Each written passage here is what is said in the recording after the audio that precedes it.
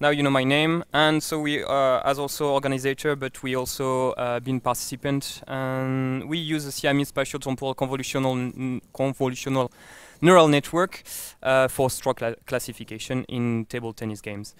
So we've submitted 4 runs, and so our best run achieved 23%. So, but to what do they correspond? Yeah. So first, we did the data construction. So for that, we have videos. So we did the RGB extraction. Then we computed the optical flow. So we used dense inverse search and also deep flow. And then we calculated the region of interest from the flow. Here you have some examples. So this is a dense inverse search. And we also multiplied it with the foreground because a dense event search is very noisy. And here we use deep flow. We didn't need to multiply with the mask, with the foreground, because it's already quite clean. Also, we shown in one of the papers that the data normalization was also very important in classification. So we used normal normalization. I know it's not a good name, but we use the distribution of the maximum values of the flow to then divide them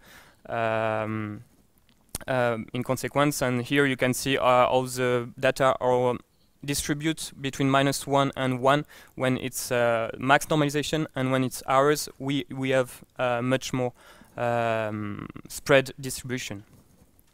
And also to avoid overfitting, we use the data augmentation. So we do a spatial segmentation which is centered in the region of interest. We use translation, rotation, zooms, flip. We also use RGB channel swap.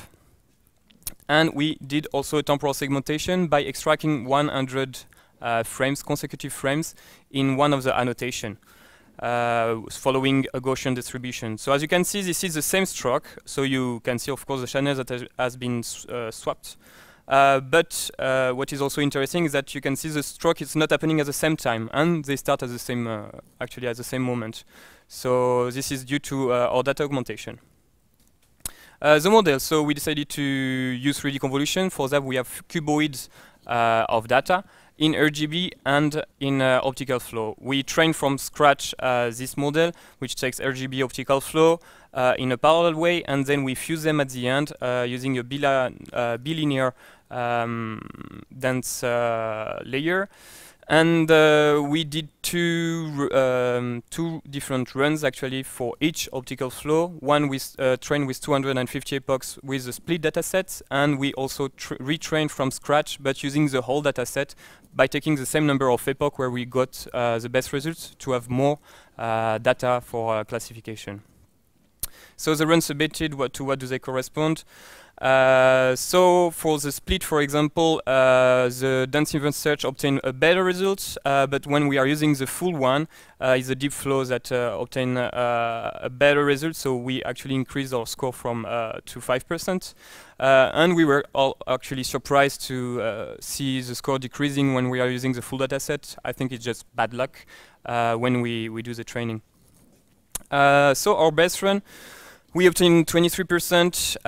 What we can see is that we've been very good with offensive forehand hit, which is a stroke that is actually very often used in the game.